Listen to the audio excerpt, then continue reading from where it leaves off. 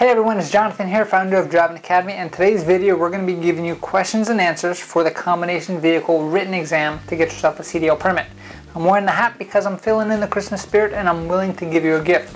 Most of the time people have to pay for this information, but because you're a loyal fan here on YouTube, you actually get this information for free. So let's get going.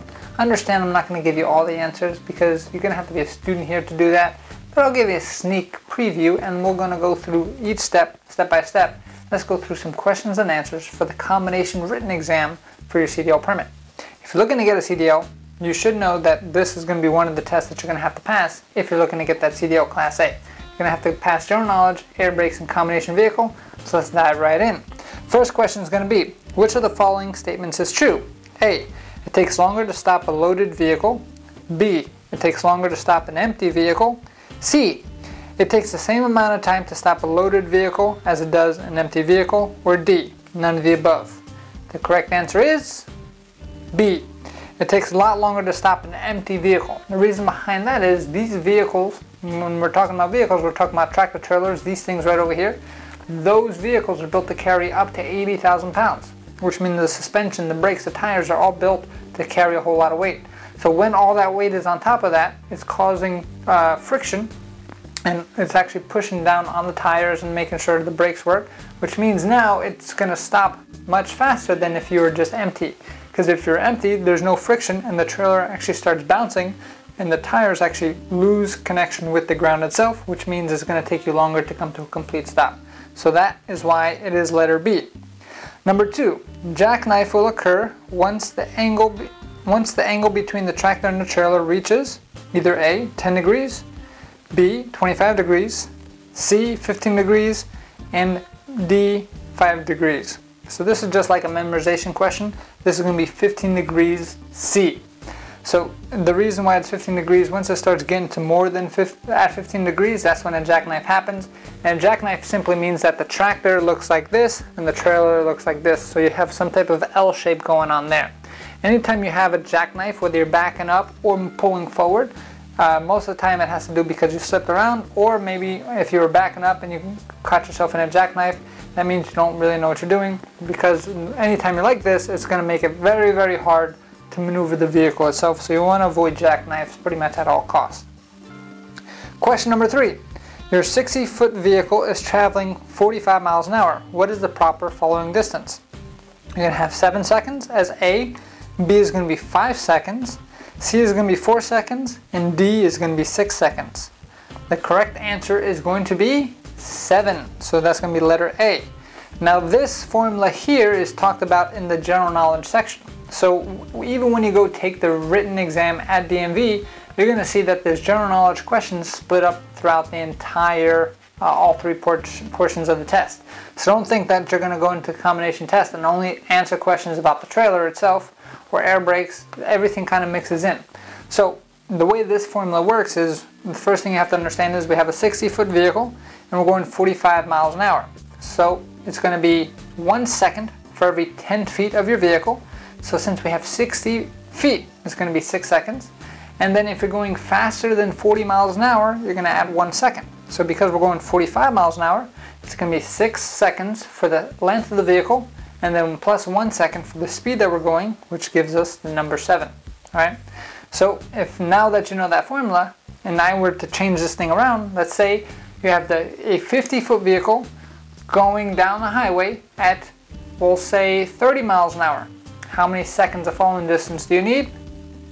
The correct answer is 5, because it's 5 seconds for the 50 feet, and since we're going less than 40 miles an hour, you don't add a second there. So I hope you understand that one, because that one can change any which way that you want. You just have to understand the formula behind it. Number 5, the trailer air supply control. Either A, is used for parking short periods of time.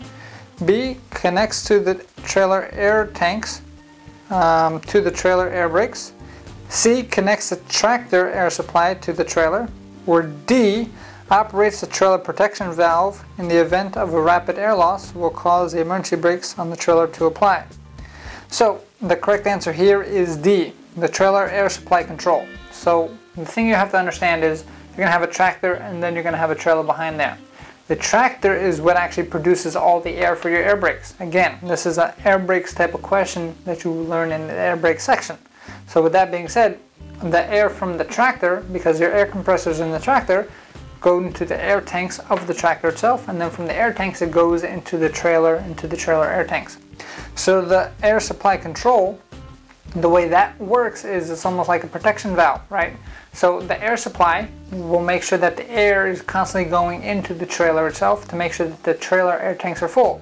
If there is a rapid decrease in air pressure, which means that maybe you have a leak in one of the lines when one of your brake chambers got busted, and you have all this air coming out of your trailer side itself, this is talking about there's a protection valve that shuts off that trailer completely. So if you notice on the parking brakes, so you have two parking brakes, the trailer parking brake will pop out automatically, and that will prevent you from losing air inside the tractor itself. So in a real life example, say you're driving down the highway, you're going 40 miles an hour, whatever it is, and all of a sudden you have a major air leak in the trailer. If everything is working correctly, just the trailer brakes will pop inside the cab, and then all of a sudden you'll start dragging the actual trailer behind you because the wheels have locked up itself. So super important that you do an air brake test every single day, because if you do, then you get to avoid any issues like that. And we'll give you one more as a bonus round. Number 6 is going to be the emergency air line is either A, also called the supply line, which supplies air to the trailer and controls the trailer emergency brakes. B, always painted blue for easy identification. C, a red 8-sided push knob button. Or D, used only in emergency situations. So the correct answer here is going to be letter A. The emergency air line is actually the red line that's in between the tractor and the trailer, and that line itself will only supply air to the emergency brakes of the trailer. So that being said, anytime that you push in the parking brake for the trailer, which is going to be that red parking knob that you see right over here, you push that in, it actually pushes air through that red line in the back, and it's going to fill up all your brake chambers to release the emergency brakes.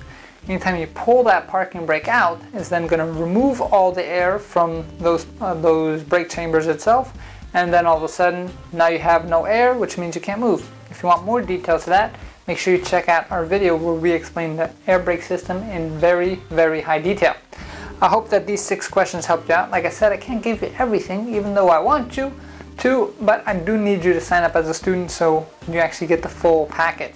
So if you are interested in learning more, make sure you give us a call, 908-525-3609. We have our location is open up 7 days a week, so that means we can work on any kind of training schedule that you do have. We also offer our online training program. So say for instance, you're super busy at work, you can't really come in for training whatsoever, but when you're trying to get yourself that CDL permit and you want to pass the test the first time, make sure you definitely give us a call, so then we can get you set up with our online training course. And that course is going to be the same exact course that you would get when you were in class here. That course has 95% success rate, so as long as you follow the course as we designed it, 95% chance that you're going to pass the test the very first time. If you want to figure out pricing specifically on what's going on, make sure you give us a call at 908-525-3609, or check out our virtual school tour at cdldrivingacademy.com/tour. Again, that's cdldrivingacademy.com/tour. And the one thing you do have to understand is this year is coming to an end. That's why the Santa Claus hat is here, which means next year pricing is going to be increasing simply because of all the changes that are happening. So if you want to lock yourself in, make sure you sign up this week or next week, because next year is going to be all over. And new pricing is going to increase, so that means you're going to have to spend more money. Why do that? All you need to do to lock yourself in is $500 down, then we can work out a payment plan for the rest. So one more time, give us a call, 908-525-3609, or check out our virtual school tour at cdldrivingacademy.com/tour. Again, that's cdldrivingacademy.com/tour. Thanks. Have a great day. Hey, thank you so much for watching this video. If you like it, make sure you hit that like button. Also, subscribe to our channel. It's really going to help us out. Click on that button. And if you want to continue yourself on your road to freedom, here's more videos to watch. There's endless amounts. Hopefully we get to see each other one day very soon. Thanks.